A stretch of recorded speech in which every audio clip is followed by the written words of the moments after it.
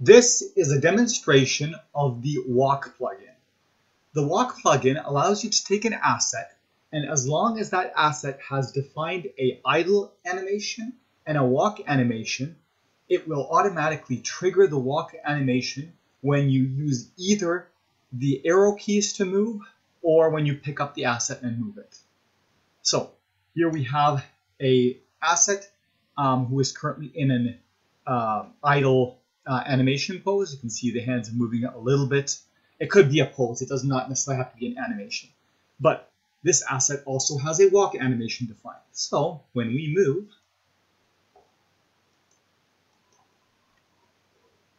you can see that it is automatically triggering a walk animation that stops once you stop moving.